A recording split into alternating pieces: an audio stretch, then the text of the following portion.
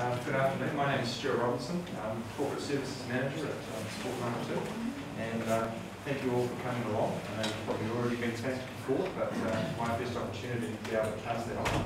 Hope you've enjoyed the sessions so far today. I'd like to be able to introduce to you John Fowke. John is going to be discussing board ethics and conflict resolution. So John has a very extensive history and past experience. First off, started as a legal counsel, I believe, corporate lawyer, tax consultant, and has also worked for Toyota for many years, since 1986. And in a fantastic role, a corporate services type role, so you know, good to see. John's also very heavily involved in the Toyota race series, so he's very proud to note that even his USB drive here is from the Toyota race series. So we shouldn't have any problems with speed from the point of view of the delivery of the actual presentation today. Easy drive. So I'll pass it on to John. Easy drive. And if anybody saw me parking before or can see the car now, I'm bloody hard awful at parking. So it doesn't matter how many cameras or sensors you've got on a car, you've still got to park it properly. So basically, I guess what I'm doing now, a couple of years ago, I had been a general manager at Toyota. I work basically from home, and I do corporate legal work and also look after the Toyota racing series. Part of which, and that's been going for 12 years now, so it's well embedded in the sort of motor racing scene in New Zealand. One of the things we've just set up though is we've set up a trust called the Kiwi Driver Fund, because a lot of the drivers that have been coming through the series have been internationals, which is really great, but it's, as you all know yourselves, I'm sure, it's hard to raise money in New Zealand, and our drivers have a lot of challenges trying to get money to sort of get across the line and get known and get themselves sort of some good practice and be seen internationally. So what we've done with that, we've set up a separate trust, the Kiwi Driver Fund. And last year I was just saying that we managed to actually pay for the engine and chassis leases for the 3 Kiwi drivers that raced in the series.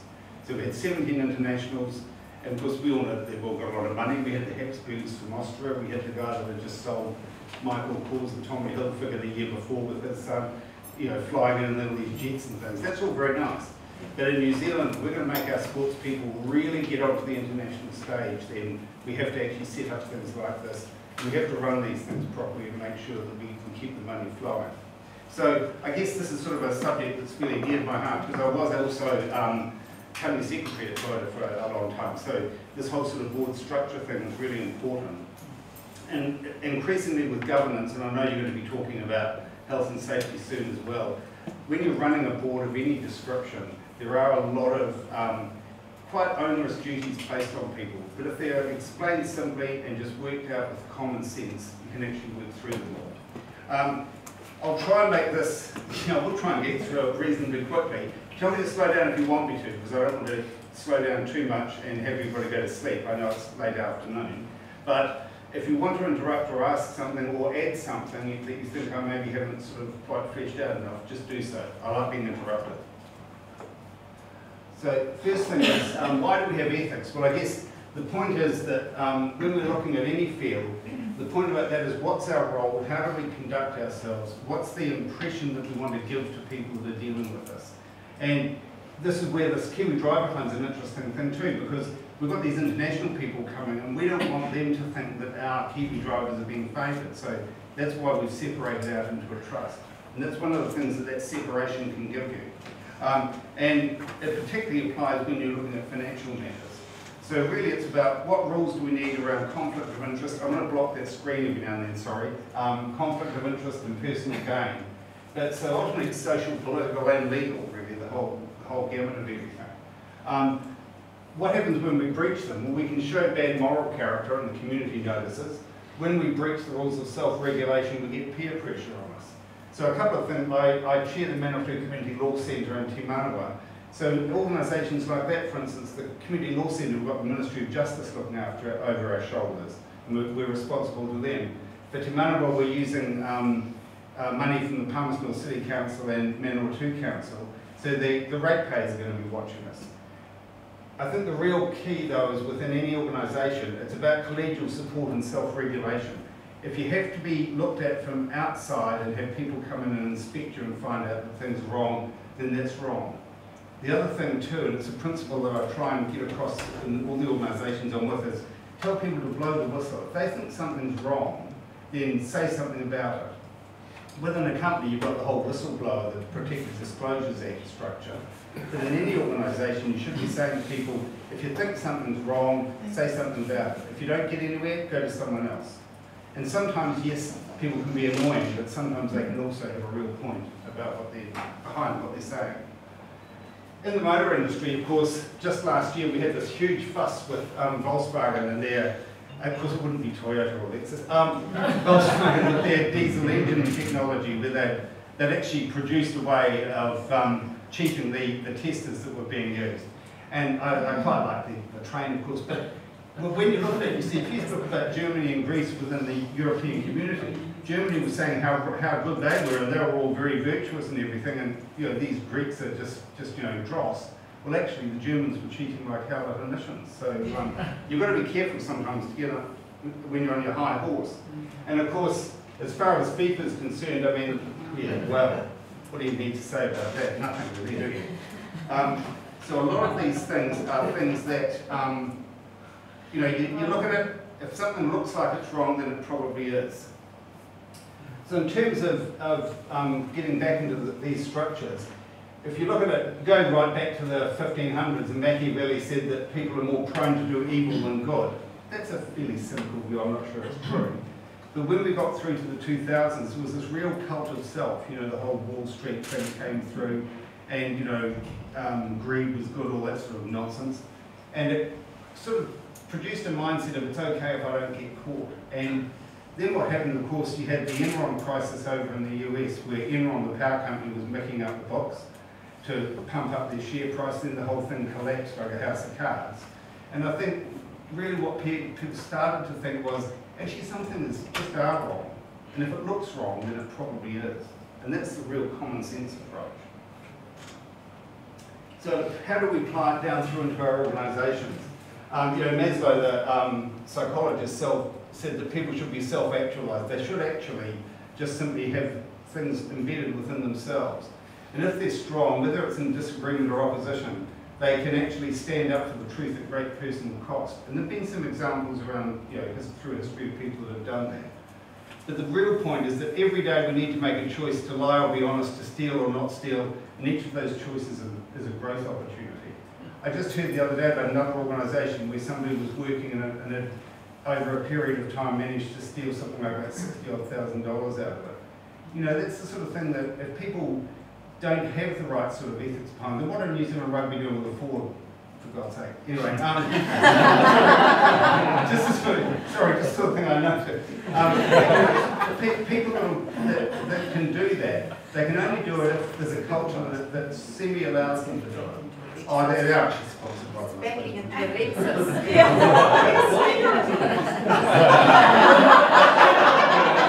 Already got one with teeth. Whoops, it's trying again. But,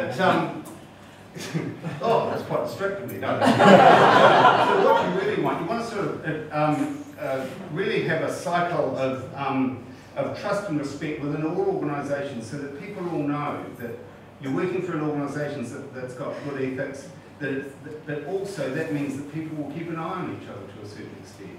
And you won't have those sorts of problems.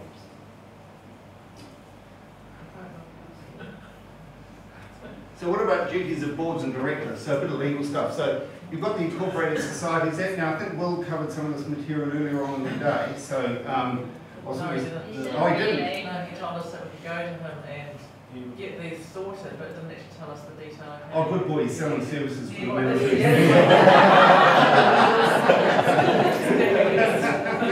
Okay, no, yeah, that is also true. But when you actually boil it down, what are the duties? Act in good faith, always act in the society's best interests, ensure that you're working in accordance with the rules and objectives. First of all, you've got to know them then. Ensure that there's no risk to the society's creditors, and you've got to watch that, because when you get into a situation sometimes where an organisation does go belly up, things can get pretty personal in terms of liability. You've also got to make sure always that you're not incurring obligations that you can't fulfil. And with any organisation, and all of your organisations are going to be the same, you can actually rack up some big bills quite quickly if you're not careful. So you've got to just always keep a watch on that. Take reasonable care in carrying out the duties. And reasonable is the really important thing. And I'm sure this will come across in your health and safety discussions as well. People aren't expected to be perfect or be saints. There's that bloody thought again. You're not expected to be a saint, but you are expected to act as a reasonable person would act. And it's a legal concept. And it came through the laws of negligence back in the 50s and 60s. And the judge in New Zealand that first brought the concept into New Zealand law said, you do the things that would be considered reasonable by the person on the Island Bay bus. A normal person working in society with good values, do what that person would do, and you're acting reasonably. And of course, obviously you can't profit personally from a position of trust. And that also goes to families. And ultimately, you sort of can get into a situation where people employ family members and things like, you know, just got to look at that. It's just better to be right out of it. And of course, directors and board members have individual responsibilities, and they can bite. As I said before, you've got to act reasonably at all times and with good intention. But inattention and carelessness can also start to creep in, and things can sort of start to get a little bit muddy. So you need to understand the fields that you're working in, and you need to keep abreast of current developments and what's happening, and not just rely on reports. Understand them, but also question them. And a couple of the boards that I'm on, I know, because I've done a lot of financial work and legal work, I can look at things like that. But then I'm also on the board of Mash Trust here, which does a lot of healthcare work. So I've got to actually read a hell of a lot of stuff that I'm not necessarily that interested isn't quite the right word. It's not one of my things, but I also don't know that much about it. So I've actually got to ask questions and not be embarrassed to ask what seems to be a silly question, because there isn't actually ever a silly question. Because you'll find that somebody, okay, so I know about finance things. You'll find sometimes somebody who doesn't necessarily have my financial background will ask a question and I'll go, oh shit, yeah, that's right. Now that's a good point. So just ask questions. And also you're the eyes and ears of the outside stakeholders. And your outside stakeholders are members of a club, they're members of your community or society or charity or whatever. But you're their eyes and ears if you're acting in a governance role. And it's really important to discharge that responsibility. Just a couple of words on types of boards and their functions. Different types of boards work in different ways because, and you've got to be really careful about this too, because you can have a passive or engaged board. It can be certifying or intervening, or it can be an operating one. Now, a lot of you are probably operating the clubs that you're working with, yeah? And that's a little bit different to some other ones. It means that as well as the day-to-day operations, you've got to be coming back into and looking at what the governance is like in the organisation. That's really quite difficult because you've got to actually split yourself apart sometimes. They've all got their part, but the right level of engagement and supervision is critical. There's a guy called Nagla who'll be on the USB you've got, but he wrote this, he's a guy at Harvard, and he wrote this article, it's 15 years old now probably or more, but it's really good on how to actually operate a board properly. But the key ingredients are getting the right people, and when you're looking at the right people, it's important that the people aren't all the same. It's really important that you have different people with different skills on a board or in running an organisation. So you need some people that understand money, you need some people that understand the sport that you're dealing with, because that's really important. The risks and the potential liabilities in the sport will vary. And say somebody like me wouldn't necessarily know what you've got to watch out for in hockey with any great detail, although I know a little bit. But like with skiing, I mean, you've got to know what's going on with a mechanical area as well as in the sporting area. You've got to set the right agenda, and when you're getting engaged in a meeting, you've got to make sure that the agenda actually covers the right topics. One of the key things in most agendas to always have on now, well, two things actually. One is health and safety. So you should always be showing that you're considering health and safety matters when you're having a meeting. And the other thing is conflicts of interest. And those two things, conflicts of interest came through very strongly about 5 years ago, even in company boards, after this whole Enron thing in the US and them making up all their books. And then the second thing is with health and safety, because it's now so critical, And because directors and board members can have personal liability, it's important to show that you are actually considering it. But don't just put it on the agenda, discuss them as well. Make sure about that. And it doesn't mean you can't have conflicts of interest, for instance, because like with Nash Trust the other day at a board meeting, they were looking at buying a Yaris, which is a very good decision, of course. But what I had to do was say, well, I can't take any part in the decision about which type of car to buy, but I can talk about how many cars should be on the fleet and how should they be used and that sort of thing. So you see what I mean? You can actually functionally separate the discussion into the two components. Because they all knew if they went to board. But the CEO is currently driving a Mazda, so I sort of hisses her immediately. Sorry. So did you have a question? Oh, so it's just really declaring your interest in anything and saying how would you use it during your meeting each time. Yep, certainly is. So like in that instance, they already know that I've got a Toyota connection. I'm pretty blatant about that, aren't I? But when that agenda item came up, the first thing I did was say, well, I have to reinforce, declaring my interest again, and I won't take any part in the discussion about which vehicle. Right. I tell them afterwards. Did you want to tell them to us now? They're actually in a really deal from Manawatu Toyota. So, no, well, so do Sport Manawatu. But no, it's just, no, we won't go into that because get me on cars and I'll bore you for hours, but honestly.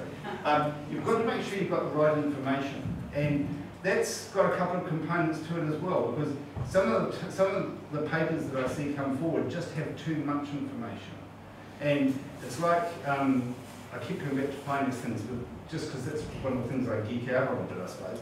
But the thing about that is, if you give somebody a giant spreadsheet with a whole lot of columns on it, and a whole lot of subtotals and things, all sorts of things can be hidden in there. If you extract the information up a little bit and summarise it, you can actually sometimes get a much clearer picture. So what I always like to do is have summarised information and then exception reports. So summarise it up so you can see what the trends are, because the trend will often show you more than all this detail. But also exception reports. What's different? What's standing out? What's sort of exceptional this month or this year or whatever. So you've got to really have that through. But ultimately, underpinning the whole thing is the culture of an organisation. Because if the culture of an organisation is open and honest, and people are encouraged to talk about things and actually ask for help too, because you often find that people, if they're not asking for help, it's because they don't feel they can. You should always feel that you can go and ask somebody, hey, I don't really understand what this is, or what should I do about this?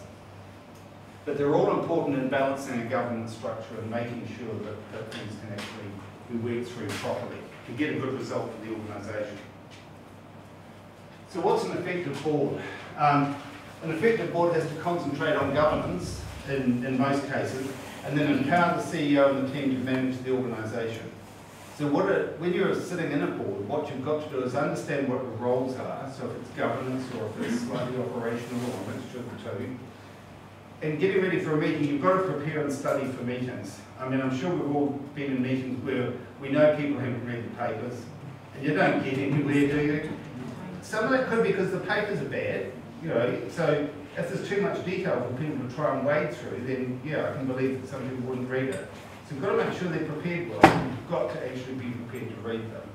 And I mean, I sometimes have to go and appear in front of the city council meetings. Nobody here from the city council? You should see the stuff those people have to read. It's just unbelievable. So you've got to prepare and study for meetings. Grow in the sector understanding, that comes back to that knowledge point I was talking about earlier. You've got to be aligned to and agree with the organisational strategies. If you don't agree with them, then you've got to help set new strategies. But everybody's got to actually agree with what the strategies are. And also, of course, be committed to the organisational objectives. So the composition of the board is one key to it. So as I said before, you've got to have different ranges of skills within a board so that you know that you're sort of covering off all the areas that you need. It's also important to actually bring in outside help. If it's Will from the Community Law Centre, another plug for that, that's fine. Eyes on the side, that's a fairly new service that we've set up and we've got some funding for, so that's probably why Will's sort of got that top. And it's also part of growing his job within the law centre. But if you need extra outside help, obtain it. And you'll find that in most cases, people will do stuff pro bono. They'll come in and they'll spend some time working with a community organisation to help them without charging. And there's that old adage about you know, advice is worth what you pay for it. But a lot of people will help with community organisations.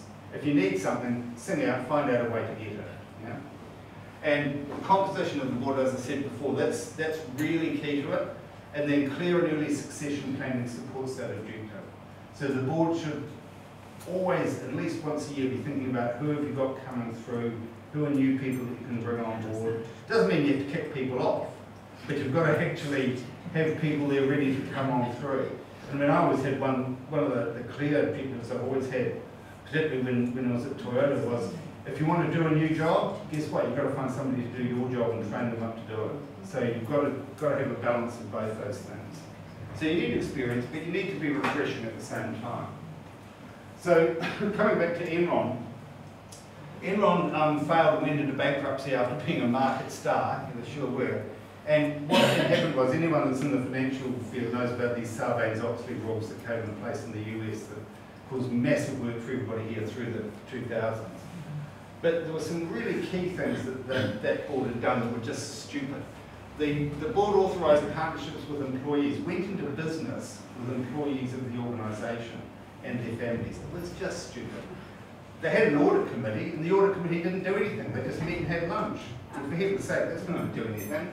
Then the finance committee wasn't considering the financial implications of things. You know, this is a huge multi-billion-dollar company. They weren't actually looking at proper finance reports. So you're buying an asset, the first thing you've got to say is, do you get a return from it? Sometimes that can't be measured.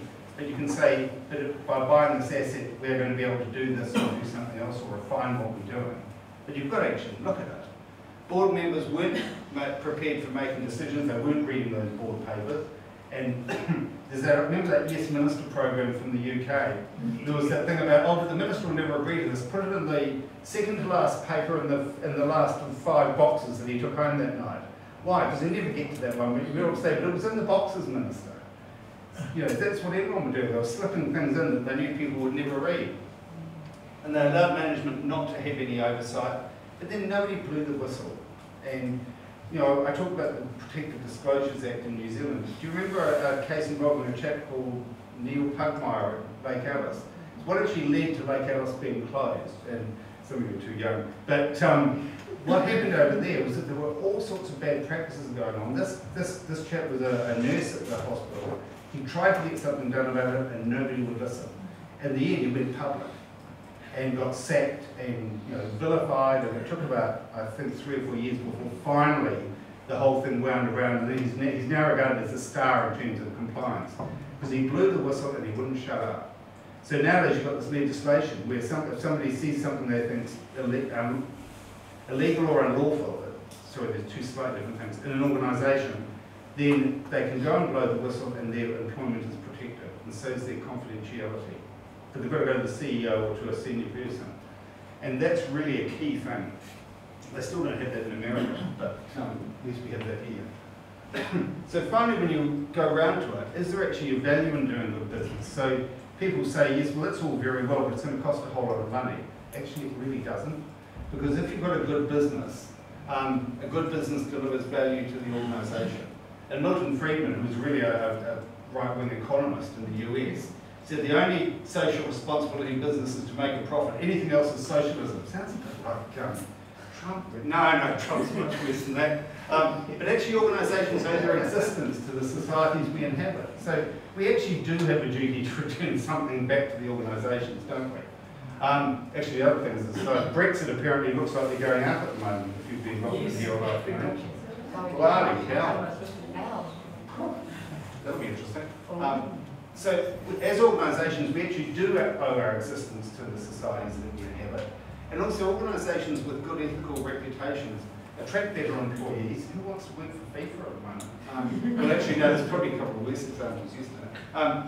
But customers and suppliers are drawn to them as well. That's why companies like Toyota and Ford do things like getting their vehicles logoed up by Sportman or 2 or by rugby.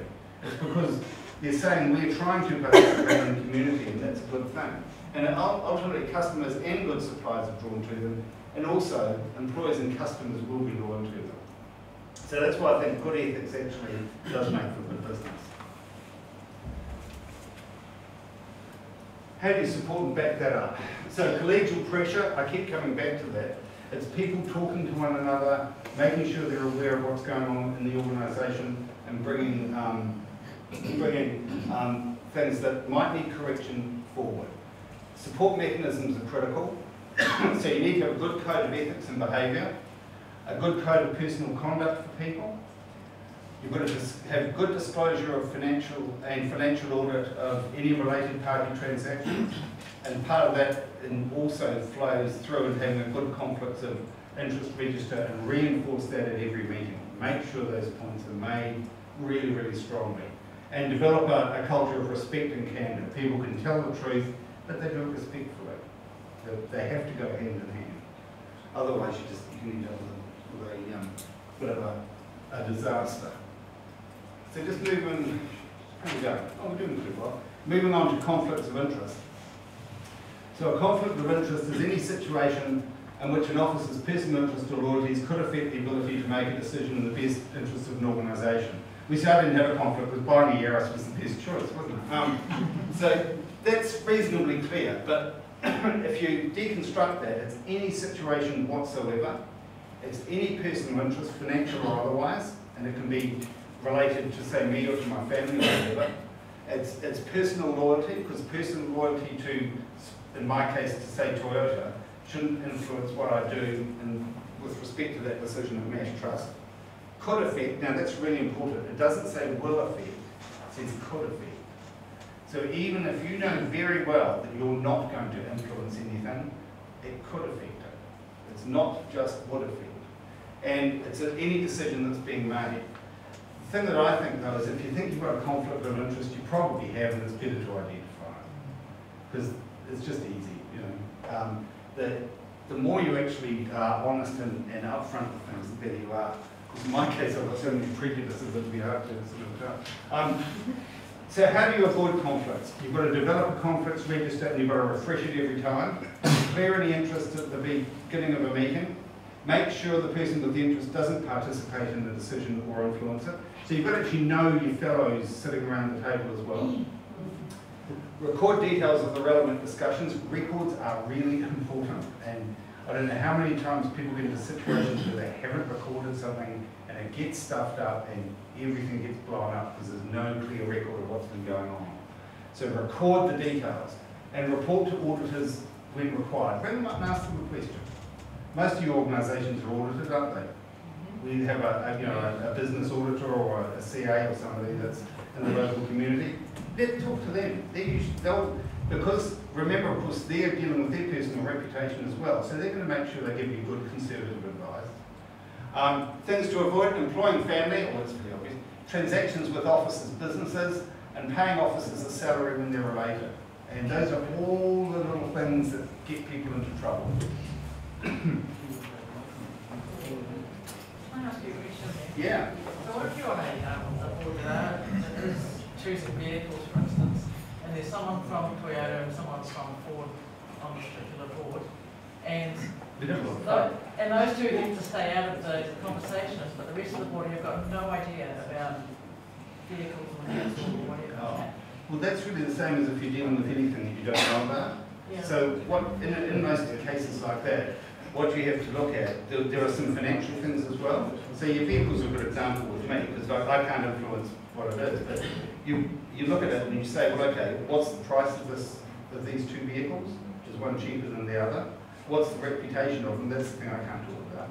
Because I can't mention anything, so I'll offend somebody by mentioning their vehicle. But you can say, well, okay, I know those ones aren't particularly reliable, or that's a VW diesel. You don't want those, they're cheats.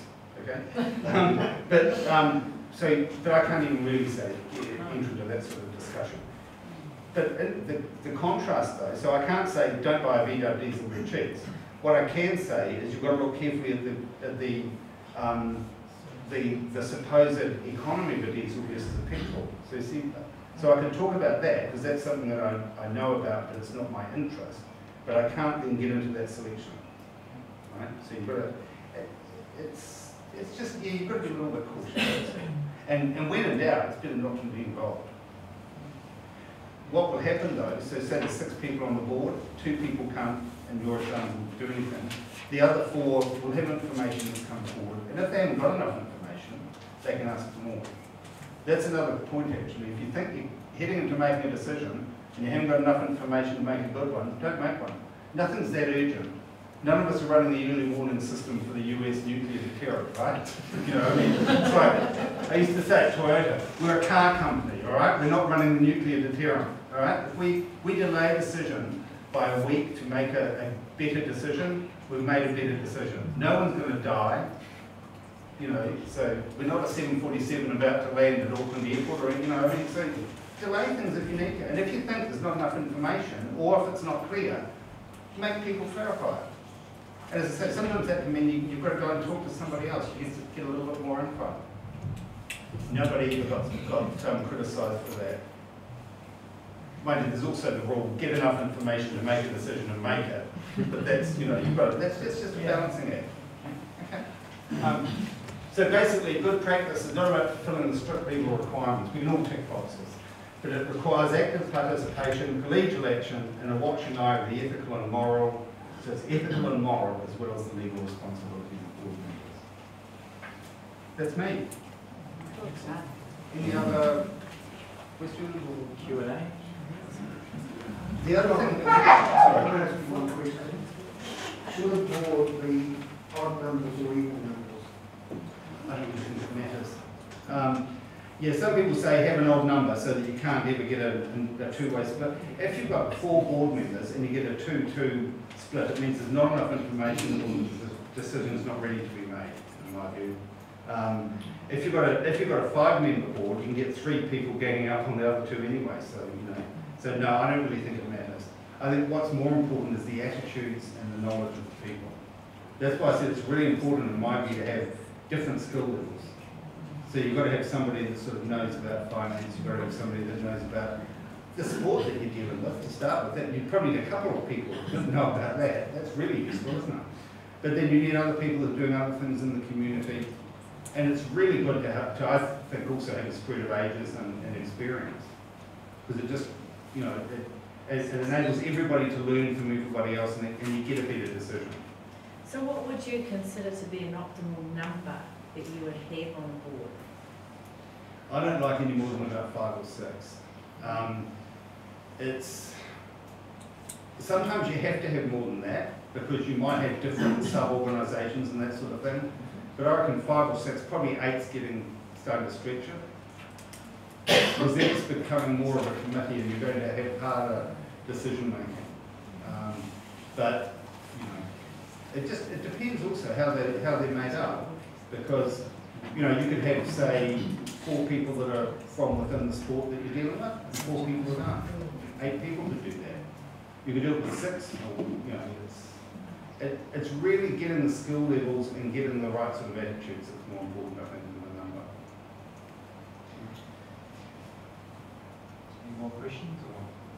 Right, so on behalf of Sport Manawatu and all of us here, thank you, John, for such a great presentation. Who could have believed that board ethics and conflict resolution could cause so many laughter? John, what? Get out of it. I said I'm biased. Yeah.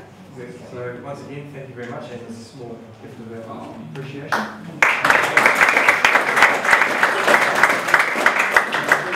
It's been good talking to you all, so I hope you've got something out of this.